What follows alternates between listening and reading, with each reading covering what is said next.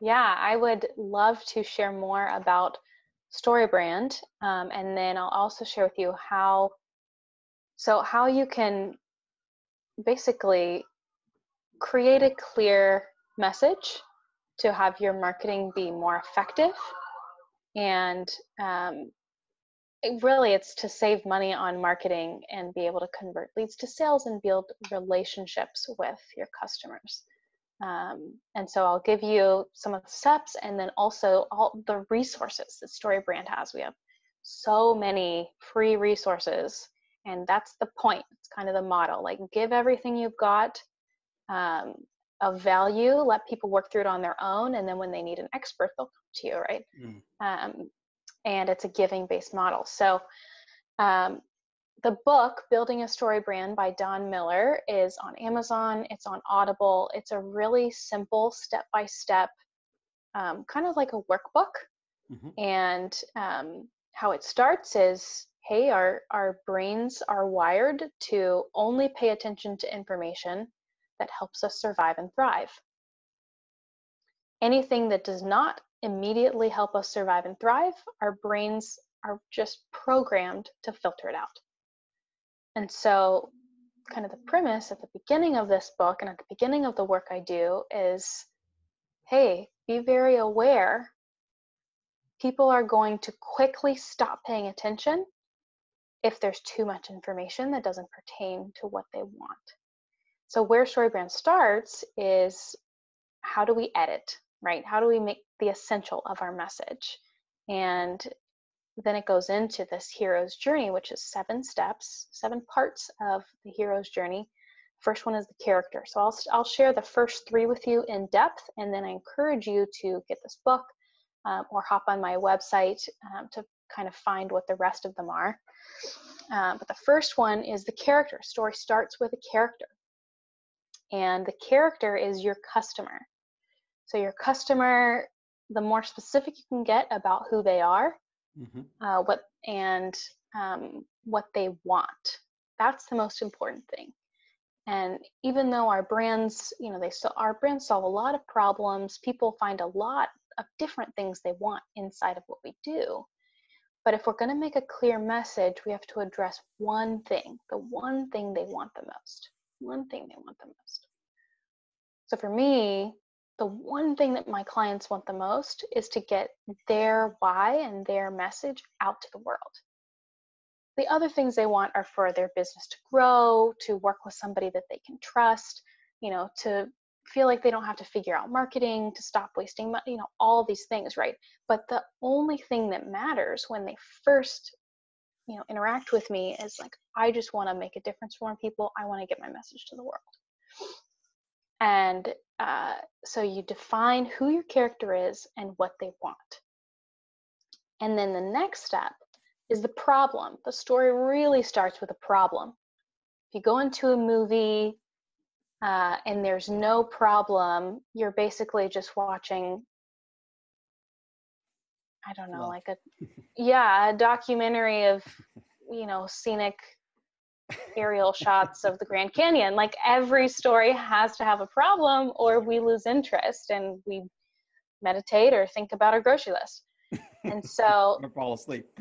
Right, or fall asleep, totally. And then we dream about problems because we can't get them, like you dream about solving a problem because oh my God, I'm not wearing pants in this dream. Problem. Yeah, so and similarly, defining just one main problem that we solve is really critical. So here's the piece that's really most important, is that your character and what they want is what your brand is about. And then the problem, the way to frame it is that there's kind of an external problem, the physical thing they need. For me, it's people need copy, writing. They need words for their website. But that external problem manifests an internal problem. They feel a certain way about it, and that's why they buy. So people who need copy for their website, but their business is running fine and they don't really care, or they're not even using their website, and it's like a I don't know, like a brick and mortar, people walk by, or a popsicle, I don't know what it is. Right. But if they don't have any negative feeling about not having the words they need, then they're not going to buy, right? Somebody who has a really messy lawn, and a lawn care truck drives by, if they're in the middle of nowhere and their dog's really happy in the lawn, they're not gonna pay for lawn care. But if they're in Beverly Hills and their neighbor's lawn is perfect and gorgeous and their mother-in-law is about to come by, internal problem, I feel insecure about my ugly lawn. So they're gonna run out to that landscaping truck and be like, hey guys, can I just pay you right now? Right? So people buy products and services because of that internal problem, how they feel about what they need, right? So if you can identify what's the external basic thing they need, external problem, and then how does it make them feel that they don't have it, and just simplify that down. Very simple. For me, it's people, they need copy, they need words for their website and a message. The internal problem I've experienced is that they really feel it's like insecure, from questioning the value of their business to questioning their value as an entrepreneur, right, to just being like frustrated, like this barrier is the one thing stopping me from really reaching the world. So like that insecure, frustrated internal problem, right? And then there's a philosophical problem where, your brand is standing there saying, hey, you shouldn't have to deal with not having the right words. You should know exactly how to clearly communicate what you do so people get it. And that's like kind of the why statement. And if we can really nail down who is our character, what do they want, what's their problem, and how do they feel about that problem, and just orient all of our messaging to be about that, then what happens is we open a story loop that people can step into. Instead of talking about ourselves, which people are, like, okay, cool, I'm glad you're doing those things, I'll check in with you in 3 weeks, but in the meantime, I need to solve my own problems, right? right. We go from that to people see themselves in what we do and they can relate to us. And also we get all the ego out of our branding. And so the third step of the StoryBrand system is that the brand is the guide, not the hero. That's the paradigm shift.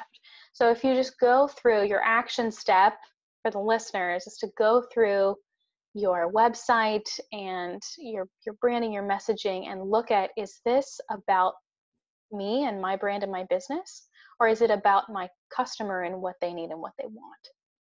And if you can make that shift, you'll notice that conversations are smoother and easier, and that you actually really hear and experience who your customers are and what they want. And so that's the first 3 steps of the 7-part framework. You can discover the rest of the framework by reading that book. And if you go on my website, it's KatyWard, katyward.com. And then another tool is there's a software where you can look at these 7 steps and fill them in. Who's my customer? What's their problem? And it's called mystorybrand.com. You log in, you can use the software, and it gives you tutorials for how to create this kind of script for your business that we call a brand script. So that's a really helpful tool as well. And yeah, that's kind of what I'll leave the listeners with as far as action steps, is just make sure your brand is about the people you serve, and suddenly they'll listen to you and pay attention to you. I mean, I Yeah, love the way and you frame that, where it's not like I'm trying to sell you something. I'm really telling a story that you're identifying with, and you're literally inviting them to step inside the story, and they become the main character in the story. But one thing you mentioned, and I want you to clarify a little bit, but like in the character segment, you said, you want to find out who your ideal client is and what they want. And then in the problem, you're identifying kind of their greatest need. Can you touch on the difference between those two? And do people mostly, do they understand what they want? or are you leading him in that process of discovery as well? So Yeah, yeah, that's a great question. Okay, cool. So I asked about three there in a row. So I no, I got it. Okay, the okay. first question I heard is, how do I distinguish what they want from their problem? Right. Second question is, what if they don't know what they want and you have to educate them on this kind Or of yeah, or need do that they most have, people right? really Do have they even already know identified? what they want? Exactly. Right. Yeah. Totally. Okay, so for the first question, how do you distinguish the two? Um, what the person wants is, it's obviously it's a desire. So the way to distinguish them is like, if you know what the problem is, just take a step back. What's stopping them? The problem is what's stopping them, right? Okay. So I want a really compelling brand that people are attracted to, but I'm stopped because I don't have the right words. Right. Right. That makes sense. So if they are picturing kind of an ideal version of themselves, what's the transformation they're looking for? What's when they close their eyes and they picture like, man, if it was just this way, what are they picturing? So I started to help a mastermind called 2X, and Genius, one of the business coaches I most respect. And they had their customers wanted more money and more time and more freedom. And so they did business coaching for that. And I was like, that's a lot that people want. It's a lot to process. Um, but when I looked at all their testimonials, really what people wanted, they just wanted their business to work. They were picturing, instead of rushing around inside their business, they were picturing, I'm on top of my business. It works. Right. It just works. Right. And so you want the goal is to identify what the customer wants that's so simple and basic. It's like a caveman could understand it, or a Mm-hmm. fifth grader could understand it. Mm-hmm.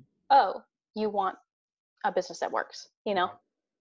Right. And we kind of, is that too simple? Is it too dumb? Like if you're feeling like it's too dumb and simple, that means people can understand it Mm. immediately, right? Yeah. Yeah.